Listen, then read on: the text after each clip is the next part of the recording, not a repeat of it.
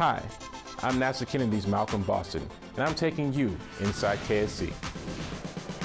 A mission that's been in the making for 60 years has finally begun. NASA's Parker solar probe lifted off from Cape Canaveral Air Force Station's Space Launch Complex 37 at 3:31 a.m. on Sunday, August 12th.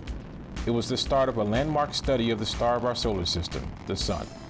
The size of a small car, the spacecraft was sent on its long journey by a United Launch Alliance Delta IV Heavy rocket.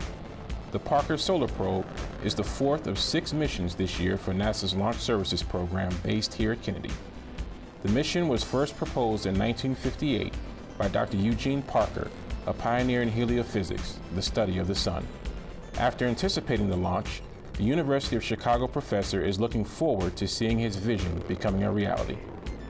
Well, I really have to turn from biting my nails and getting it launched to thinking about all the interesting things which I don't know yet, and which will be made clear, I assume, over the next 5 or 6 or 7 years. It's a whole new phase, and it's going to be fascinating.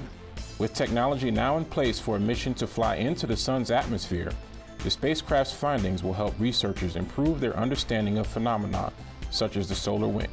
The spacecraft will transmit its first science observations in December, beginning a revolution in our understanding of the star that makes life on Earth possible.